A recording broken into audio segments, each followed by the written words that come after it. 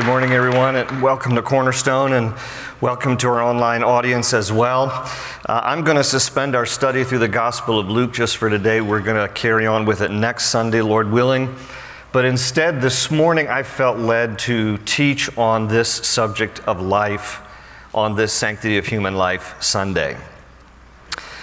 On January the 22nd, 1973, the U.S. Supreme Court legalized abortion across this country in the Roe v. Wade decision. 11 years after that, President Ronald Reagan issued the first proclamation declaring the third Sunday or the fourth, whatever is closest to January 22nd, as the Sanctity of Human Life Sunday. And for the last 38 years since then, we have been honoring and talking about the importance of life on the Sanctity of Human Life Sunday. Now, normally I will at least mention it, but rarely have I devoted the teaching time like I'm going to today to this subject of the sanctity of human life. But I felt led to do it for three reasons. Number one, I don't think the church has always done a good job navigating the sensitive and controversial subjects like abortion, like same-sex marriage, like gender dysphoria. And I think the reason why the church hasn't done the best job navigating these sensitive topics is because either some churches lean into the compassion and love and grace for people, and in the process often deny the truth of God's word on the topic in an effort to care about people, or the church has really leaned into the truth of the Bible on a topic and denied people the kind of love and compassion and grace that they need in an effort to be right. And my question is, why can't it be both? Why can't, on the topic of abortion, we talk with grace towards women and what I call the forgotten fathers affected by abortion, and at the same time also talk about truth? I mean, isn't this what Jesus did? When you look into John chapter 8, you don't need to turn there, but there's a familiar story to many of you, I'm sure, where there's this woman caught in adultery. And in John chapter 8, the woman is hauled before Jesus by some of the townsmen and some of the religious leaders, and they demand to know from Jesus what her sentence should be. And so they say in John chapter 8, they say to Jesus, this woman here was caught in adultery. The law of Moses commands that she must be stoned to death. What do you say? And in John 8, when Jesus is confronted with that question, the Bible says that Jesus stooped down and started to write with his finger in the dirt. Now, nobody really knows what he wrote. And people have speculated maybe he was writing the names of some of the men who were standing there accusing the woman, and he was listing their sins. I don't know. You know, maybe he was, I wonder if he was just killing time while he could pray. You ever been in a situation like that? I guess a little volatile right here. God help me right now. What am I supposed to do? But either way, the Bible says that when Jesus finished writing whatever he did in the dirt with his finger, he stood up. And then he said to all the accusers and condemners who were ready to stone her to death, "You who are without sin, cast the first stone." It was brilliant. It was just like the wisdom from above, of course, because it's the embodiment of wisdom in our Lord. And the Bible says that when he said that, "You who are without sin, cast the first stone," that they started to leave one by one, the older ones first. Why do you suppose that is? Because the longer you've lived, the more aware you are of your sin. They started leaving one by one. And then Jesus was alone with this woman, and he said to her, "Woman, where are your accusers? Who condemns you?" And everyone was gone, so she said, "No one." And he said, "Neither do I condemn you." Now, if he had stopped there, Jesus might be accused of being soft on the truth. But he added right after that, "Go and sin no more." You see, he led with grace, but he also told her the truth. He said, "I don't condemn you. You know, the Son of Man came not to condemn the world, but that the world through him might be saved." He died on a cross for all of us because all of us are sinners. But we need to understand what sin is So he led with grace, but he also told her the truth. This is sin. You have to stop this. And I hope that what I have to say today comes across in the same spirit of Jesus, leading with grace, but also talking about this in a truthful way. The second reason I feel led to talk about this today is because the topic of abortion is in our headlines like never before, because right now before the U.S. Supreme Court is a very important case, the Dobbs case, the Dobbs versus Jackson Women's Health Organization. The court has already heard oral arguments. They are now making a decision about it. Their decision will be published by June or maybe sooner of this year. And it's possible that, depending on how they're ruling, it's possible they might overturn Roe v. Wade and send the abortion topic back to the states. And that could save literally thousands of lives. Do you know that since 1973, when abortion was made legal in the United States, there have been nearly 64 million babies aborted? And so this is a pivotal case, and we need to be praying for the justices right now as they're deliberating and making the decision on this. The third reason I felt led to share this topic today is because I'm not only interested in caring about the women and what I call the forgotten fathers affected by abortion in the past, but I also have a burden for those who are contemplating an abortion now. And my hope is that if just spending 30 minutes talking about this subject will prevent one abortion, that's one life saved, and it's worth it. And I started thinking as I was preparing for today, and I actually got a little emotional thinking about it, that wouldn't it be wonderful if, say, 15 years from now, you know, maybe I'll be in a nursing home, I don't know, but 15 years from now, some teenager comes up to me and says, "You gave a message 15 years ago, and my mom decided to keep me."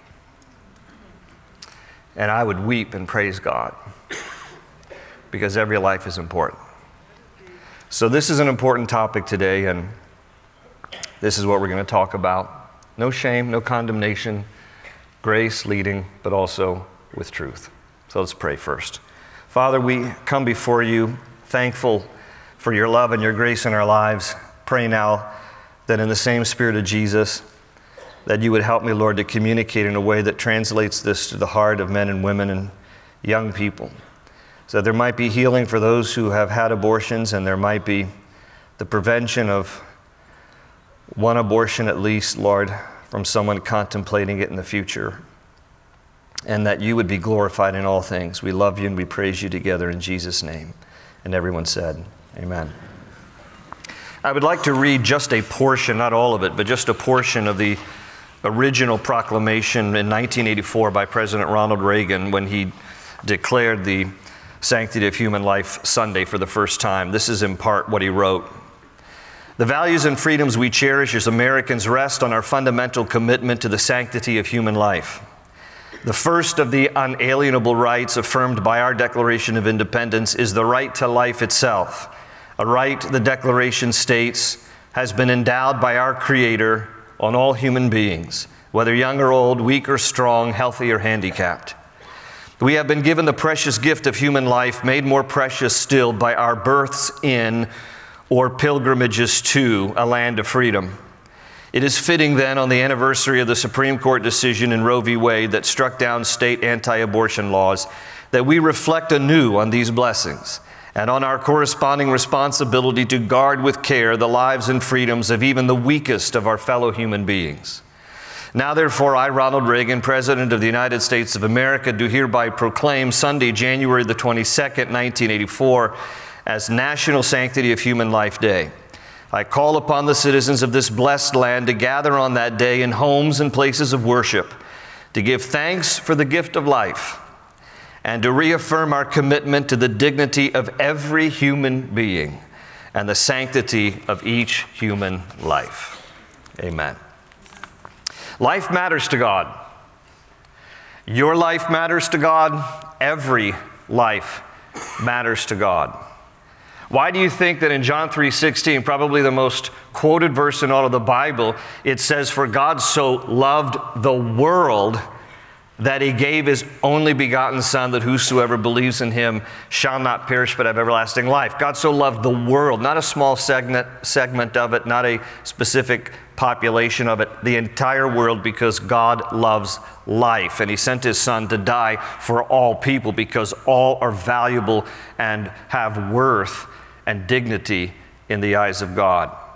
I'm going to do a quick survey with you of just 10 passages of Scripture through the Bible. I'm going to go in chronological order that emphasize something about life in the Bible. This is from Genesis to Revelation, and I'm going to actually need a little audience participation, because here's what I want to do. I'm going to read the first part of the statement, and then where it is underlined, I want you out loud to say the underlined words. And so, for example, I'm going to say, God created us with the, and then you're out loud going to say breath of life. And we're just going to go down this quick survey of 10 things through the Bible. This is chronological from Genesis to Revelation. So say your part out loud. Number 1, God created us with the. His word instructs us in the. He is the. When we get saved, we walk in. He is the. He is the. We will be given the. Our names are written in the. We will eat from the. And we will drink from the. Do you get the idea that God loves life? It's all through the Bible. From the time He breathes life into humanity until the time that we spend eternal life with Him. And the value that He sees in us is not just after we are born. And frankly, it's not even just when we are conceived. It's even before that. Jeremiah the prophet would write in Jeremiah 1 verse 5, and he would be speaking from the standpoint of God in the first person about the calling that was on Jeremiah's life. This is what Jeremiah wrote in Jeremiah 1:5. Before I formed you in the womb, I knew you. Before you were born, God says about Jeremiah, I set you apart, I appointed you as a prophet to the nations. It's amazing. Jeremiah says there that God had chosen him as a prophet before Jeremiah was even conceived. Isaiah writes something similar in Isaiah 49 verse 1. He says, the Lord has called me from the womb. From the matrix of my mother, He has made mention of my name. God even knows your name before you are conceived. David would write in Psalm 22 verse 10, from my mother's womb, you have been my God. And then that famous passage that many of us are familiar with out of Psalm 139, verse 13, for you created my inmost being, you knit me together in my mother's womb. I praise you because I am fearfully and wonderfully made.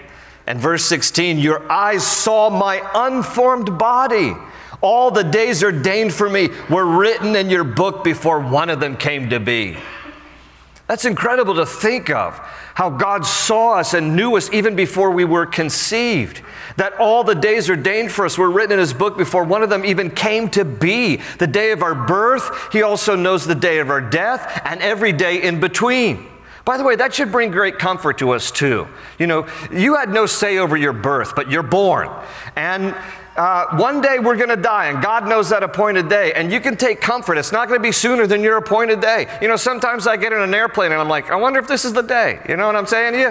And then God, God comforts me. And He's like, okay, all the days ordained for you are written in your book before one of them came to be. Okay, but what if it's another passenger's day? You know what I'm saying to you? Like that. That's a little disconcerting to me, but that's just God. He knows the beginning of your birth. He knows the end of your life, everything in between, and even before you're conceived. I think it would be more accurate to say, I'm not just pro-life, I'm pro-pre-life, because that's what God is. God is pro-life even before you are conceived. That's what Jeremiah says. That's what Isaiah says. That's what David says. This is what the Bible presents to us. So all of this that I just read to you and other passages in the Bible counters the more modern notion that life begins at birth. You know, the Bible says that life begins at conception and that God knows you even before that. But for those of you who are less convinced by theological evidence and more convinced by biological evidence, I want to refer a study to you that was done in 2018 by the University of Chicago. This was not widely known. I think many of you might be startled to learn this, but I think, I'm one of these guys that just scratch my head and wonder. I'm not one of these conspiracy guys, but I'm at least one of these, that causes me to wonder guys, okay? Like, who's controlling the narrative about this and who's controlling the narrative about that? You might be stunned to know that in 2018, the University of Chicago did this study to answer the question, when life begins. You can Google it and look up the whole study. But here's what they did. They took 2,899 American adults, and they first surveyed them. Almost 2,900 American adults surveyed them and asked them to select the group most qualified, in their opinion, to answer the question of when a human's life begins. The majority of them, 81%, selected biologists. The majority justified their selection by describing biologists as objective scientists that can use their biological expertise to determine when a human's life begins. Now, I won't take offense at it. They didn't want to choose theologians or pastors. What does the Bible say? This is just generally the mind of America's population. We want to hear from some reliable, credible scientists. So they chose biologists. So the University of Chicago then selected academic biologists. They recruited 5,502 biologists from 1,058 academic institutions, including biologists who self-identified as very pro-choice, very pro-life, very liberal, very conservative, strong Democrats, and strong Republicans. And after they were presented with the evidence and the question of when does human life begin, listen to this. Here's the number. Overall, 95% of all biologists affirmed the biological view that a human's life begins at fertilization, at conception. 5,212 biologists out of 5,502 said, scientifically speaking, life begins at conception. Now, the world's narrative is that's a religious view. That's a religious view. No, I'm here to tell you it's a scientific view. At least by this study, 95%. I mean, that's the vast majority of biologists in this study said, no, scientifically speaking, life begins at conception. Dr. Landrum Shettles, MD, PhD, was the first scientist to succeed at in vitro fertilization. And he wrote a book. Dr. Shettles wrote a book called Rights of Life, The Scientific Evidence for Life Before Birth. It was published in 1983. This quote I'm going to take actually happens to be on page 40, and here it is.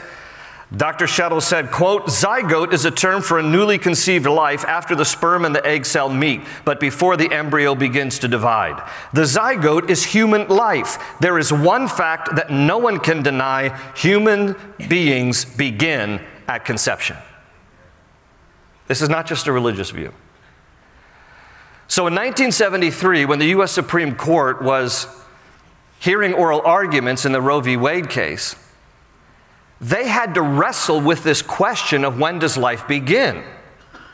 Because, you see, since we are endowed by our Creator, it's fundamental to our founding documents, endowed by our Creator with certain unalienable rights. Among these, first and foremost, is life, and then liberty, and then the pursuit of happiness.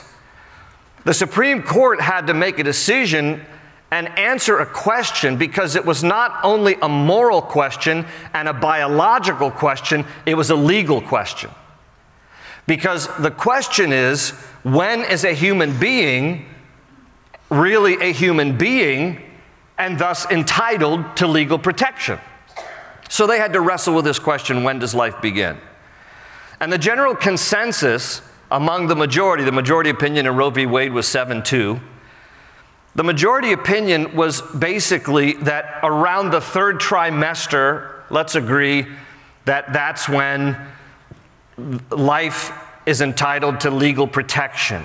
And the reason why they settled on roughly the third trimester is because of the word that most of you are familiar with it if you have studied any of this, viability. Viability. That's the key word. Their reasoning was that if a life has a good chance of surviving, then it should be legally protected. Before that, it has no legal protection. Now, in my mind, and this is just, not a legal expert, just somebody who's like trying to understand that seems a bit arbitrary to me. And the reason it seems arbitrary to me is because I think about a number of people in our world today who really could not survive without the regular, attentive care of other people in their lives. The elderly, the terminally ill, little children, those who are mentally or physically disabled. I mean, what are we to do? Kill them too? So viability is a very obscure term. Now, as a result, though, the third trimester abortions were declared to be legal only if the pregnancy threatened the life or health of the mother. So that's generally what Roe v. Wade decided. Third trimester, life is viable, so we'll protect it, and thus, except for some danger to the health of the mother, abortions will only be legal in the third trimester if there's some threat to the health of the mother. Why is it then, and many of you may not know this, but why is it then that with the exception of Texas, because Texas just recently passed stricter abortion laws that were recently upheld, at least for now, by the U.S. Supreme Court, why is it then that in 49 out of 50 states in the United States of America, a woman, you may not know this, a woman can still get an abortion through the entire 9th month of her pregnancy up until the day that baby is born? Did you know that? And why is that? Well, because as a result of Roe v. Wade and other subsequent cases, like Doe v. Bolton, the language of the justices became broad so that it's difficult to define what is a threat to the health of the mother. And in the Doe case, Justice Harry Blackmun wrote the majority opinion, and he said, quote, "A woman's health includes her physical, emotional, psychological, and familial well-being and should include considerations about the woman's age. All these factors may relate to health," Blackmun wrote, giving then, quote, "the attending physician the room he needs to make his best medical judgment," end quote. In other words, if a woman is sufficiently upset about her third trimester pregnancy, her doctor has the necessary legal basis to abort. That's the way the law is right now. Now, in answer to the question or the argument, well, what about my body, my choice? My body, my choice. Now, I have to be honest with you. When the COVID vaccine mandates started being handed out,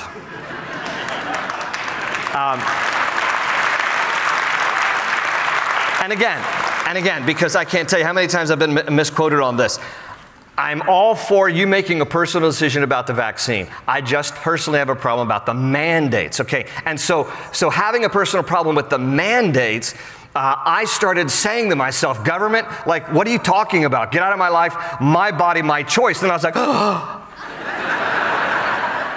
I'm saying the same thing that the pro-choice people have been saying in their argument to support abortion.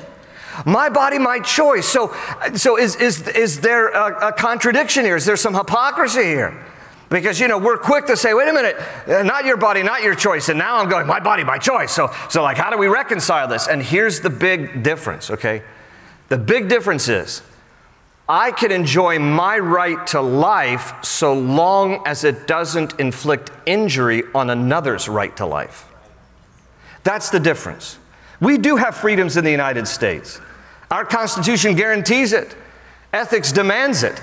But our rights end when our choices injure others, when our freedoms interfere with another person's right to life, liberty, and the pursuit of happiness themselves. A woman does have the right to control her body. She should be allowed to make her own choices. But when she becomes pregnant, you see, now another person's body is involved. If she has an abortion, it won't just affect her body, but also the body of the child inside of her. And let me just highlight a quick couple of things about how fearfully and wonderfully we are made. We have long known that a preborn baby's heart is beating at 3 weeks after conception. One study found that a baby's heart may start beating even earlier at just 16 days. At 6 weeks, he or she has a brain that is giving off brain waves. At just under 7 weeks, he or she responds to touch.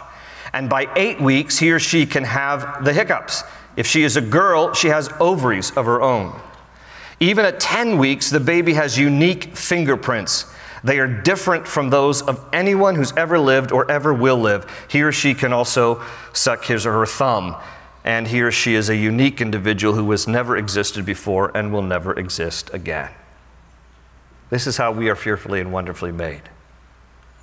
But now, some of you are thinking, what about me though? Because it's too late for me. I've already had an abortion, or maybe you've had more than one and you're struggling with this whole topic and you're feeling the weight of what has happened in your life. And I just want to say a few things to you. Number one, Jesus died to forgive us of our sin and our shame. Every single one of us is in need of Jesus' forgiveness. I don't care what you've ever done. We all need his forgiveness.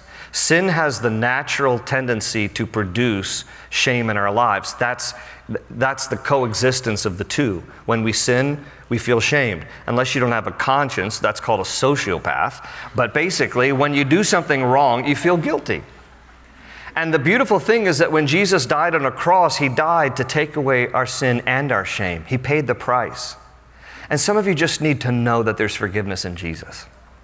And some of you just need to hear that God loves you, that he sees and knows your life. He sees and knows my life. He sees our sins. He's aware of it. This is not new to him. This is why he sent Jesus to die. He loves you so much that he died for you. You need to hear that and know that he loves you.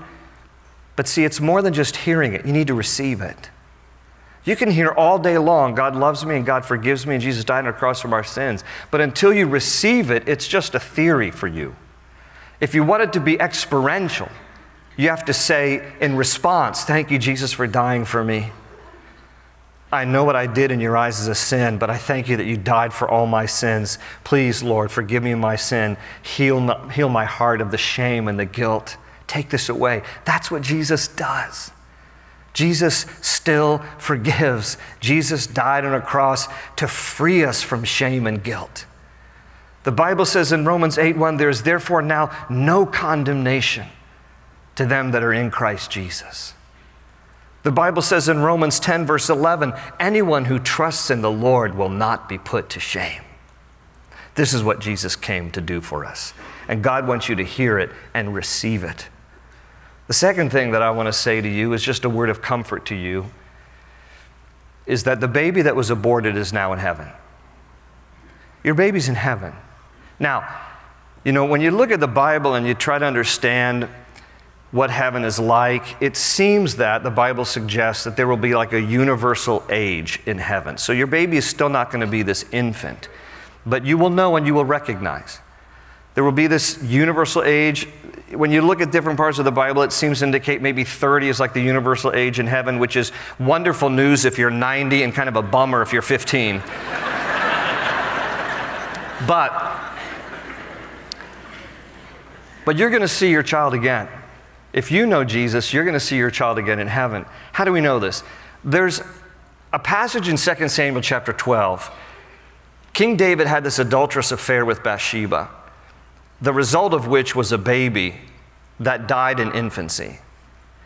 And the Bible says that David went to the house of the Lord and fasted, wept, and pled with God, please save my baby's life. But at the end of the day, that baby died. And David got up, broke his fast, stopped crying, and his attendants came to him and said, why the change of heart? You know, when your baby was sick but still alive, you were weeping. Now your baby has died and you're not. Why? And David said in 2 Samuel 12, verse 23, Now my baby is dead. Why should I fast? Can I bring him back again? And then he adds, I shall go to him, but he shall not return to me. And David understood that one day when he died and he went to be with the Lord, that's where he would be reunited with his infant baby. And so it'll be with you. Your baby is in the arms of Jesus right now. And you will see your child again if you go to heaven, and there will be a glorious and wonderful reunion. The third thing that I want to say to you is, one day, maybe not now, but one day your life story might actually minister to someone else in a similar situation. I've heard countless stories of people that have been through the pain of an abortion, not knowing better, then coming to understand, receiving Christ's forgiveness, their life was changed, and then God used them to minister to other people in similar situations. Today, by the way, as you heard earlier, in the atrium, we have a couple of ministries, Mosaic and CareNet, and those are two wonderful places to get involved and to find some ministry there. But I also wanted to point out one other thing that we offer here at Cornerstone, and it is a Bible study fellowship for women who have had abortions, led by women.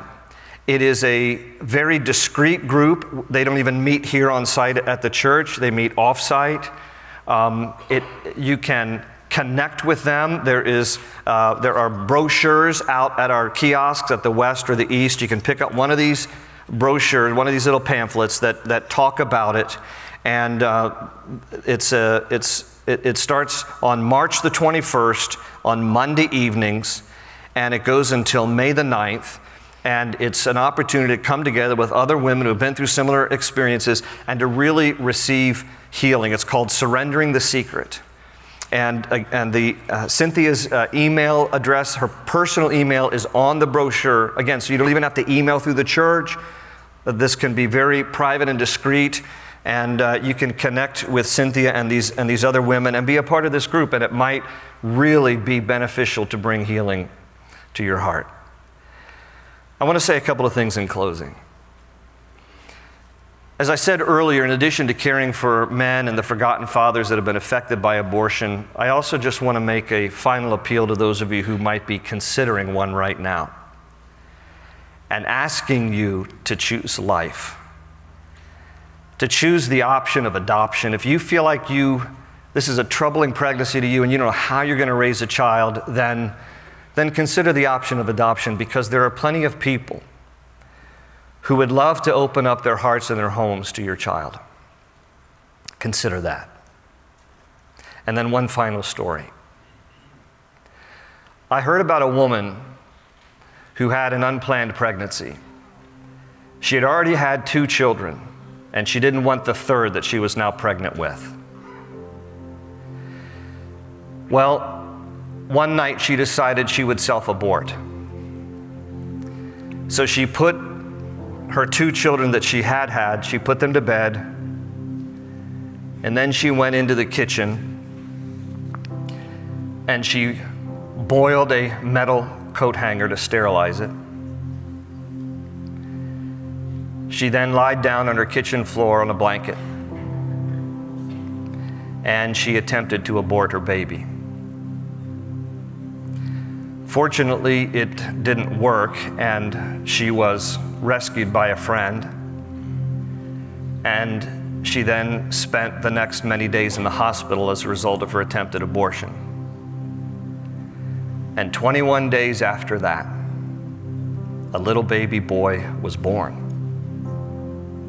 And that boy is a friend of mine. And he pastors one of the largest churches in California now. And his name is Pastor Jack Hibbs of Calvary Chapel, Chino Hills.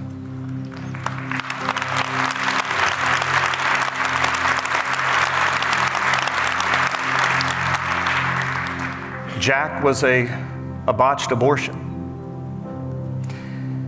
but he's led thousands of people to Jesus because God's purposes never fail.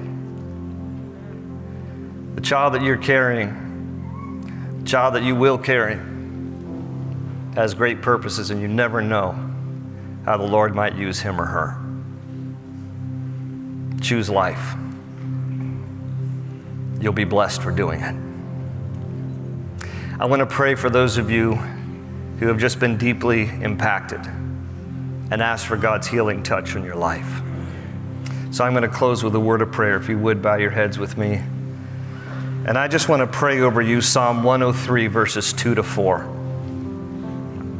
Psalm 103, verses 2 to 4. Just listen to this and receive this.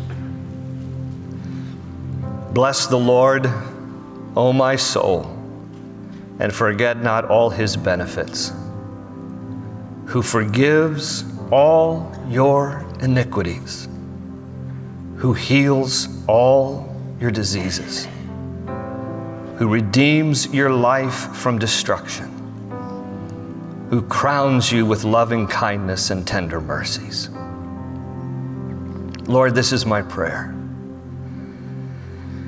For those who have been personally impacted by abortion, that you would minister these verses to their hearts. That you do forgive all our sins, Lord. You heal every shameful, sinful, guilty thing of our hearts. Heal them, Lord.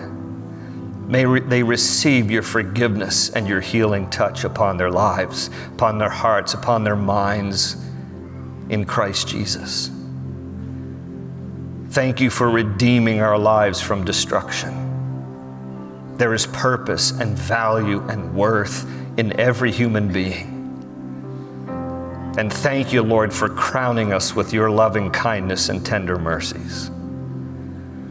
For those, Lord, who are hurting or broken, Lord, I pray that you would just touch them today. Minister to them, Lord, your tender mercies. For those who are contemplating an abortion, Lord, help them to know that choosing life will bring blessing. That you will help them because that child has a purpose and value and worth. That you've known us, Lord, even before we were conceived in our mother's womb.